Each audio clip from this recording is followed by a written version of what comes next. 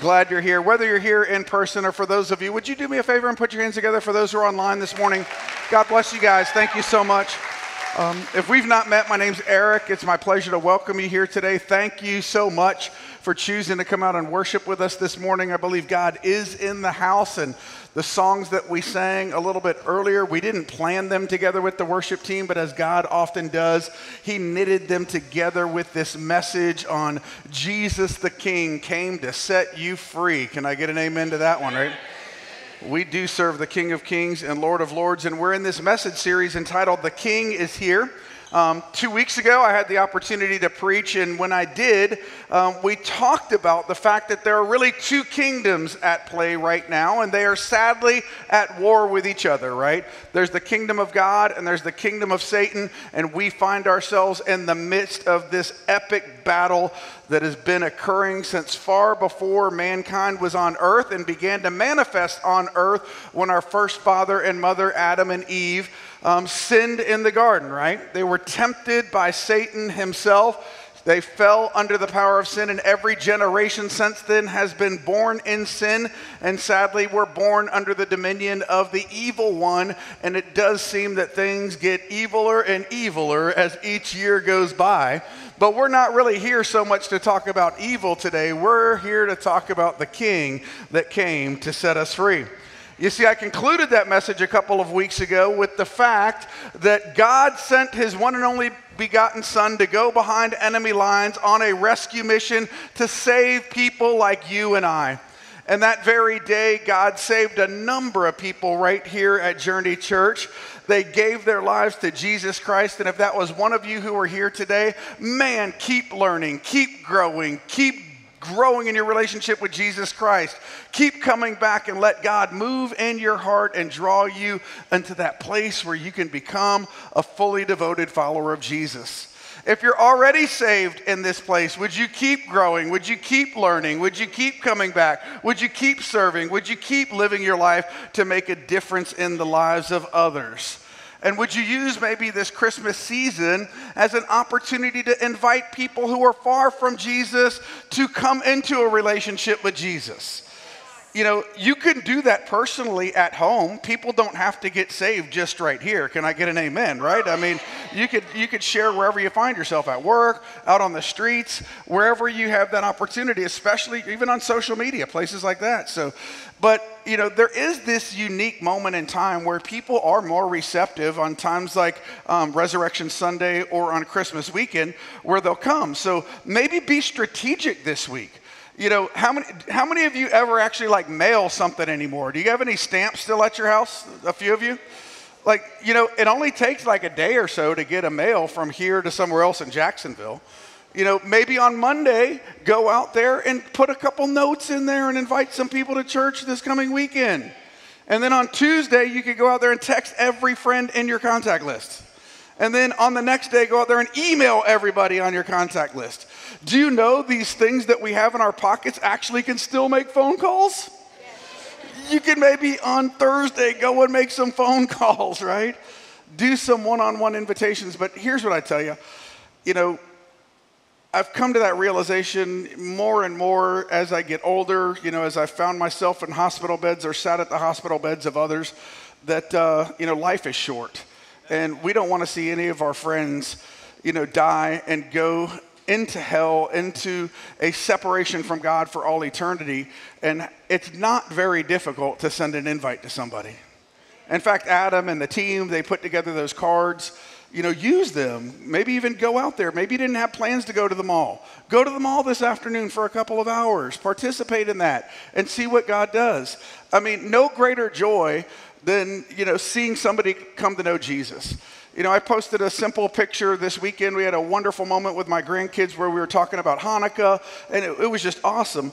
And then it turned, and somebody commented something on there, and I was able to go back and say, you know, these moments are short. Live your life to make a difference in the lives of others. And Will, who's not here this morning, but I see you are, you know, Will comments back, Eric, you made a difference in my life like 15 years ago. You know, he and I think back to the time that it meant there was a Chamber of Commerce meeting at their old place where they had on Kingsley. And he was there because he became a new person coming to the chamber, and he was trying to get connected. I happened to be there that morning, and we bumped into each other while we were hanging out in the hallway there, and we started talking. And then he goes, well, what do you do? Well, I'm a pastor. What do you do? He worked for AT&T, I think, at the time. He was selling phones, or Verizon, one of the two. And he's like, well, I go, do you got a church? No. I said, why don't you come? Man, their lives have been changed for all that time since then. It just takes a simple moment wherever you're at to share Jesus. And that's what this season's really all about. That's the essence of the good news of the gospel. He changed lives then, and he's still changing lives today. And if you're here today and you don't have a relationship with him, I pray that you would find him now. I pray that this very day you would surrender your life to none other than King Jesus. He is here in this room. He loves you, and he wants you to be a part of his family. Father, we come before you this morning with grateful and thankful hearts, declaring, as we sang earlier, that you are the King of Kings, you are the Lord of Lords, you are the one who sits at the right hand in the very throne room of God. You came from heaven to earth to show us the way, and you're coming back soon, and we can't wait to see you in person. Lord, we want as many people to come along with us as possible. So we pray that if anybody be under the sound of my speaking today, whether in this place or online, that you use it to touch their hearts, change their hearts, and transform them and draw them into a relationship with you. In Jesus' name. And everybody says, we sang some incredible songs about the name of Jesus a little bit earlier. There's an older group, Bill and Gloria Gaither. Some of you may remember them if you're old enough. You young people are like, we don't have no clue who those people are, right? But they penned a song some time ago called There's Something About That Name. It's been sung all over the world, and it speaks of kings and kingdoms and this name that is above every other name. Its lyrics say, Jesus, Jesus, Jesus, there's something about that name. Would you just say it one time? Jesus, Jesus, Jesus, Jesus. There's something about that name. Goes on to say, Master, Savior, Jesus, like the fragrance after the rain. Lord, would it stop raining today? We're ready for some of that fragrance after the rain. Jesus, Jesus, Jesus, let all heaven and earth proclaim. Kings and kingdoms shall all pass away, but there's something about that name. There's a name that is above every other name, and his name is Jesus. Let's talk just a little bit more about kings and kingdoms. Last week, Pastor Adam opened up to the book of Matthew, chapter 1 and chapter 2, and we're going to go there again today. We're going to go to Matthew chapter 2 if you have your Bibles with you today. And Matthew chapter 1 describes the earthly lineage of Jesus, that in line with King David and fulfillment of prophecy, and offering up proof that in an earthly sense, Jesus had every right to be a natural king in the lineage of David over the Jewish people. He fulfills that prophecy coming onto earth and being born in Bethlehem. And as chapter 1 comes to a close, there is a bit of a scandal, though. Joseph is about to marry Mary, and he finds out she's pregnant. That's a little bit of an issue. Come on, Jesus, right? You're like, hey, I'm getting ready to marry you, but you're pregnant. What the heck are you talking about, Willis? Right? Like, you're like, what is going on here? So he has this moment where, hey, I'm going to silently and quietly and with dignity kind of step away from this marriage. And then he gets this visit by none other than an angel who shows up and says to him, hey, Joseph, hang in there. We need you to be the stepdaddy to the King of Kings and Lord of Lords. That baby who is in her womb is none other than the baby of the King of the universe, God himself, from the power of the Holy Spirit. And I've put you here on earth for such a time as this. Would you embrace this moment? Angel shows up. I'm like, yes, I'm going to follow. So Joseph wisely says, yes, I will embrace this duty. And in our modern day language, becomes the stepfather of none other than Jesus, right? If you move on to Matthew chapter 2, things continue to get more interesting. Matthew 2:1, Now, after Jesus was born in Bethlehem of Judea in the days of Herod the king, behold, wise men from the east came to Jerusalem, saying, "Where is he who has been born King of the Jews? For we have seen his star in the east and have come to worship him." They're genuinely coming with a heart of worship, as Adam taught us about last week. They're wanting to worship the one true king. When Herod the king heard this, he was troubled, and all of Jerusalem with him. Why is he troubled? Sadly, in the natural, kings want to be worshiped themselves. Little K kings that I spoke about last time. These earthly political leaders want to ascribe worship unto themselves. They don't want to bow their knee to anybody. They think everybody needs to bow their knee to them. We see it even in our own generation.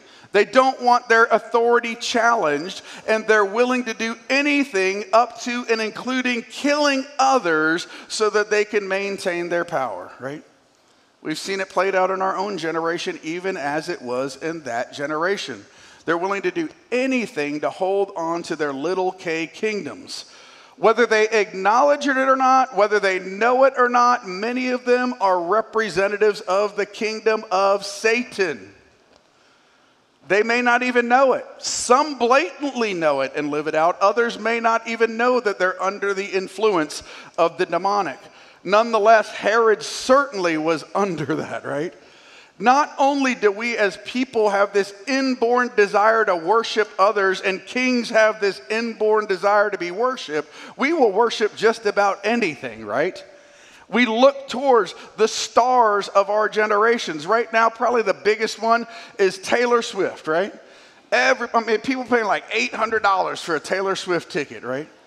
If you go watch some of the videos of the recent ones, she's actually standing on top of that square that's the same one like that the Muslims go around in circles doing it. But she's there, and people, the Swifties, it would be hard to say, are not worshiping Taylor Swift, right? I mean, there's this essence of it. People innately want that, and they'll seek out anything until they find the one true King, Jesus, the real one who is worthy of all worship, honor, and praise. Previous generations, maybe it was groups like the Beatles or Elvis, who was the king of rock and roll, right? How about Michael Jackson, the king of pop? Or Whitney Houston, who was the queen of soul, right? Sadly, almost every single one of them died very tragic deaths, being kings in their own minds, right? The devil does that to his people. He takes them out. He comes to kill, steal, and destroy. King Herod is savvy. He thinks he's smarter than the wise men. He starts a line of questioning, Matthew 4:4.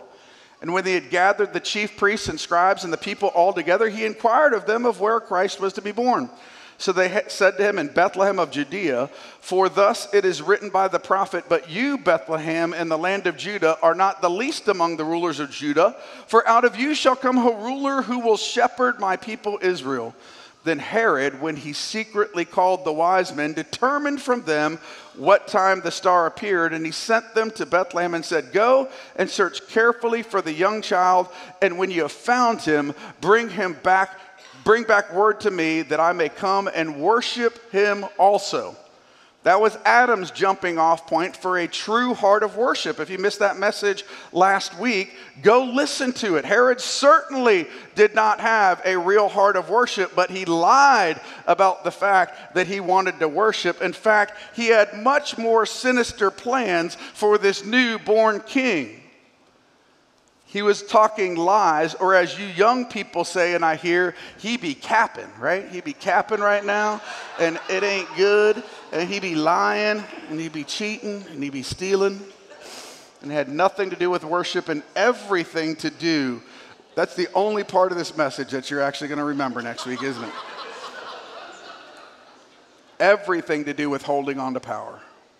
Everything to do with holding on to power. Matthew 4:9. When they heard the king, they departed, and behold, the star which they had seen in the east went before them, till it came and stood over where the young child was. Maybe that star has brought you here today. Maybe not one physically in the sky, but the Holy Spirit has brought you here today to hear this message that your life might be transformed. When they saw the star, they rejoiced with exceeding great joy. And when they had come to the house, they saw the young child with Mary his mother and fell down and worshiped him authentically. And when they opened their treasures, they presented to him gifts of gold, frankincense, and myrrh. And being divinely warned in a dream that they should not return to Herod, they departed to their own country another way. Right? God gave them wisdom, knowledge, understanding. They departed and went another way. Last bit of this verse, then we'll move on.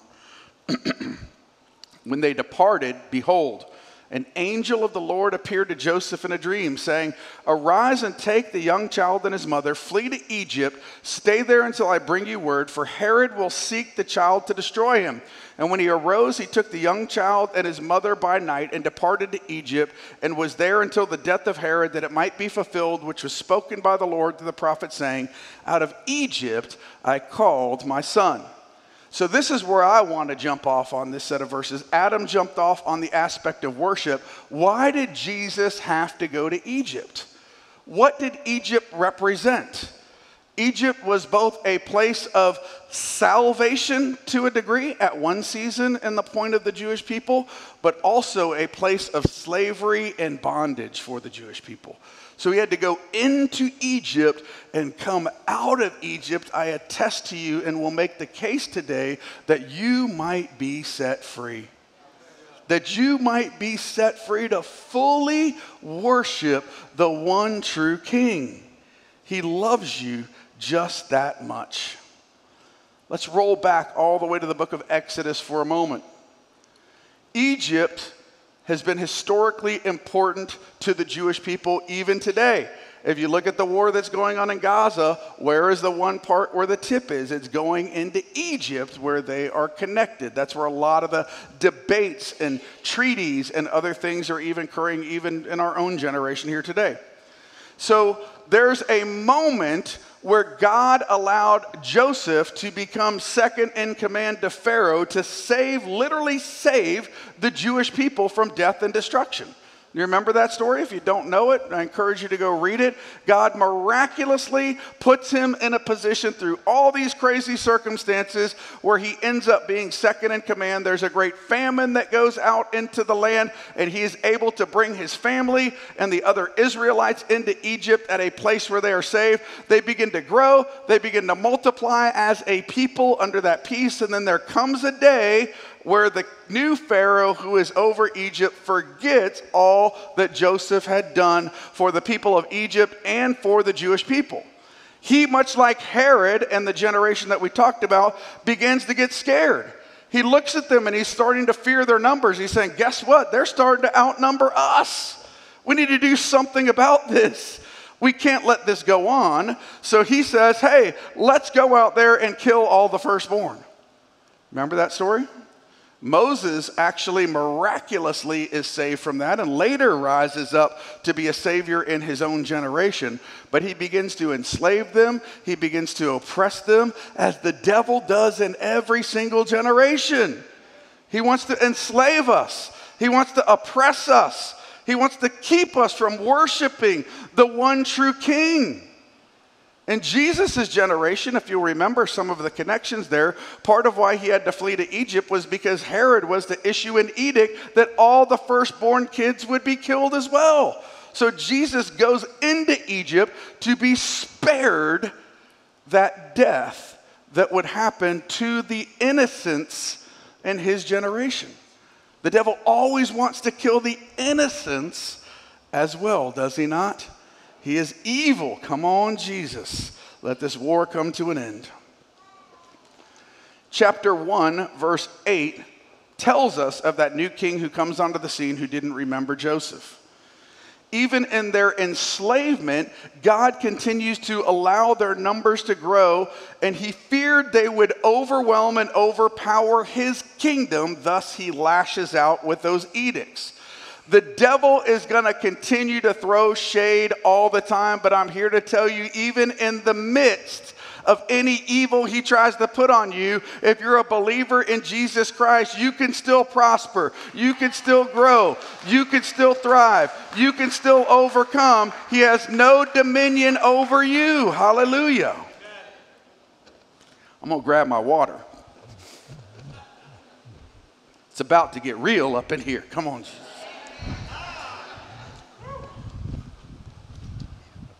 Anybody excited? It's for freedom. He came to set you free.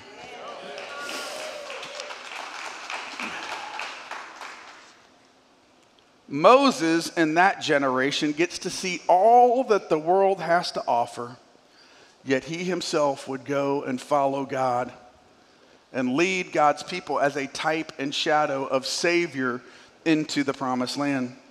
At the timing of Jesus' birth, as I said just a moment ago, Herod, fearing the loss of his own kingdom, issues that similar edict that all the firstborn Jewish people would be killed.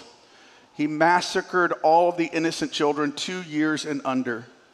Dare I say, we do this even in our own generation to maintain our own kingdoms.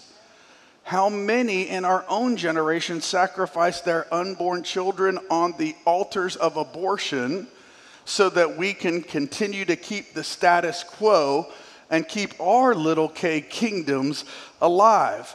You're welcome to your women's rights, but to God, it's no less than killing the innocent. Is exactly what they were tricked to do in those other generations. Is there repentance? Yes. Is there freedom? Yes. But when you see these rabid people in our own generation striving and longing to say that these are women's rights, they are inspired by none other than Satan.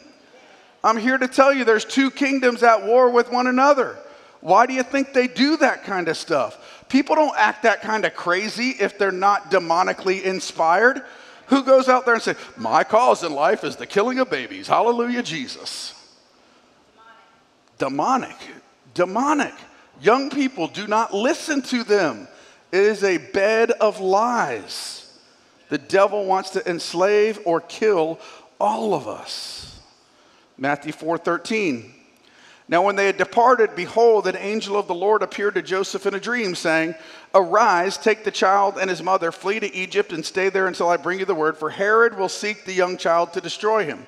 When he arose, he took the king child and his mother by the night and departed to Egypt, and he was there until the death of Herod, that it might be fulfilled, which was spoken of the Lord through the prophet, saying, out of Egypt I called my son. So why does it continue to be relevant for us today? As I said, it's a place of enslavement and bondage. It's a place of oppression. It's a place of death. In our own generation, with great cunning, the devil continues to try to do the same things. He'll try to trick us with something small. It's Christmas time. You might say, why don't you have some of that cider with a little bit of alcohol in it? For many, alcohol is absolutely no problem at all. But for some of us, like me, that can kind of become a problem down the road, right? So all of a sudden, we get this one little drink and it tastes so good and it's so warm going down and it's awesome and it's wonderful. And maybe we want one more because it makes us feel a little bit more free and we can get loose and we can now talk to other people. And maybe you feel like a nerd like I did and you can't talk to girls, so you got to go drink some alcohol so that you could then talk to girls. But then before you know it, that once in a while type thing becomes an everyday kind of thing. And before, when you had fun that one Christmas where you maybe took that one little drink, all of a sudden you're embarrassing yourself, your wife, and your family at a future Christmas. I'm speaking of myself. True stories. Incredibly awful stories. Or that one simple little thing where he gives you that taste of something that seems so good, all of a sudden turns into something terrible that brings death and destruction to you and your family, right? Maybe yours isn't alcohol, but he is greatly cunning. I think of other things and how he just multiplies them in generations. And I'll get off of some of the harder stuff and go into the great stuff of the freedom in just a second. But I remember, like in my day, as young kids, we would drive through and there would be garbage pickups in our area where they have special garbage pickup days. And as young kids, we would go explore those garbage pickups and then maybe stumble upon a pile of Playboy magazines. We'd be like, oh man, and then all of a sudden the Playboy stuff has to turn into another brand that is a bit more hardcore. And I think about the pains and challenges of our own generation when it's everywhere all the time. They don't have to go to some back room place or go try to find some magazine somewhere or stumble upon it. They could do a simple internet search, and all of a sudden you find more stuff than you'd ever found in our generation before. The devil's multiplying the madness on them, right? Think about he did it through the 60s and free love and everything's good, and then now it's all just insanity. Is it not? So he's transformed it so much. I don't know if you saw the headline of this week. So a Senate staffer is found having gay sex on film, not just going there to have sex, on the Senate floor when nobody's there, so that he's thinking this is okay to go form an amateur gay porn video in the Senate halls. That's how far it goes. That's how the insanity goes. I'm not here to talk about any political party. You know me know enough to do that. But if any of you have not seen the most recent one from the president's wife's office of the Christmas video that they put out, it's half full of transgender, full of gay, full of half Hunger Games, basically, if you go watch it. How is this supposed to glorify Jesus in any way, shape, form, that you're going to bring all of this stuff into the White House? So what starts here with one simple drink, what starts here with Hugh Hefner and Playboy, the devil always takes to these extremes over here on the other side to enslave an entire generation of people. That's what we're witnessing in our generation. The madness, I hope, is reaching its peak, because if it's not, man, Jesus better come soon, because the craziness that's out there is absolutely and utterly insane. Jesus' job was to go into Egypt to demonstrate his rescue mission would include saving us from our sins, saving us from our strongholds, saving us from our bondages, freeing us from the things that attempt to enslave us. And yes, Christians, we are often enslaved as well. We believe in Jesus Christ, but there's strongholds in our life that we've allowed to be there. And maybe today God wants to send that stronghold tumbling down in your life. He brought you here to hear this message to set you free. Luke 4:18 says, "The Spirit of the Lord is upon me, because he anointed me to preach the gospel to the poor. He has sent me to heal the brokenhearted, to proclaim liberty to the captives and restoration of sight to the blind, to set at liberty those who are oppressed, to proclaim the acceptable year of the Lord." Galatians 5:1 says, "It is for freedom that Christ came to set us free. Stand firm then, and do not let yourselves be burdened again by the yoke of slavery." Christians, you were not meant to live as slaves. You were meant to live free. You were not meant to be captives. You were meant to take ground. You were meant to put the enemy back. Jesus was born in Bethlehem as king, the one whose name is above every other name, to which every name under heaven and earth must bow down, either here or one day will. Every ruler can go act like they rule, but one day every knee shall bow, every tongue shall confess that Jesus Christ is Lord of all. If you're here and you've been stuck in bondage for some time, I was a Christian for 6 or 7 years before I got freed fully from addiction. You can be set free. That stronghold can be broken. Your sin can be forgiven. You can overcome. See, it even says later in Scripture that not only did Jesus come out of Egypt, it said after dying on the cross, he descended into hell, took the keys of hell, death, and the grave, and rose again. He went down there to prove that he had dominion over sin. If he could save you from sin and bring you into heaven, he could solve any of the challenges that you have here on earth. He could deliver you from whatever earthly hell you or a loved one finds themselves in right now. If he did it for me, he could do it for you. If he did it for me, he could do it for you. Where does it start? We go back to the book of Exodus for just a moment. Exodus 2:23. "Now it happened in the process of time that the king of Egypt died. When the children of Israel groaned because of the bondage, they cried out, and their cry came out to God because of the bondage. So God heard their groaning, and God remembered his covenant with Abraham, Isaac, and Jacob. And God looked upon the children of Israel, and God acknowledged them, and ultimately he set their rescue plan into motion. If you're here today and you're in bondage, I want to encourage you to cry out. Say, God, would you set me free? That's what I did. I would go use drugs that day. I would go use alcohol that day. I would go do sinful things that day. And I would lay my head down at night as a believer in Jesus Christ, say, Lord, I don't want to do this again tomorrow. And sadly, many tomorrows came and I did it again and I did it again. But one day, God heard my cry and answered that prayer, and he set me free. So if you're here today and you're struggling with any stronghold, I want to encourage you in just a moment. We're going to open up these altars. I pray you'll flood them. If you're not struggling with something here today, amen, hallelujah, Jesus, I am so happy for you. We'll deal with your pride later. Sorry, I didn't mean to say that.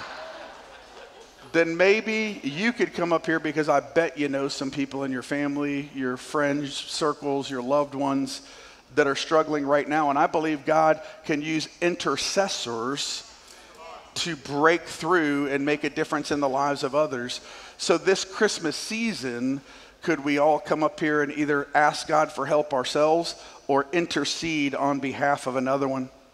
If you're here today and you're sick and tired, just as when Joseph was visited from angels to prepare for the birth of Jesus, and angels came to usher in the good news of great joy that a king was born to set all mankind free, I believe that angels are in this very room today, coming in to herald that even one might come to know Jesus or celebrate with others as you get the freedom that you so long to have. It says in Luke 15:10, I tell you, there's rejoicing in the presence of angels over one who repents. Why do they rejoice? Not because they're surprised, but because that day a great victory is won. A victory over sin, a victory over hell, a victory over the devil that day. And I believe there's angels in this room that want to rejoice along with us today. I believe great victories are going to be won in this very room, this very day. And I believe that God brought you here on purpose for a reason. Even to those of you who might find yourself online today, maybe you couldn't make it here physically, but there's no reason that if you're in your own room right now, you can't let the tears flow, you can't repent, you can't cry out, you can't say, Lord, would you help me right here, right now, right where I'm at. Maybe you, like me, are struggling with some form of addiction, and you're afraid to go see your family this year because you don't want to make a fool of yourself. Maybe this will be your first Christmas sober in a very long time. God's here in this place. Would you rise with me? Would you pray? Would you worship? If you're part of the prayer team, feel free to come on up to the front. It's for freedom. He set you free.